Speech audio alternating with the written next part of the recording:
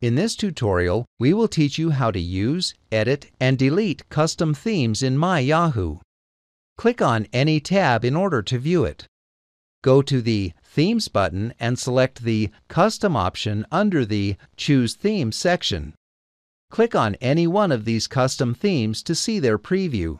Click on the I'm Done button once you are done. In order to edit a custom theme, go to the Themes button and click on the arrow right next to its name. From the drop-down menu, select the Rename option. Enter a new name and press the Enter key on your keyboard to apply it. If you want to delete a custom theme, click on the drop-down arrow button and select the Delete option. Click on the Yes button to confirm the deletion.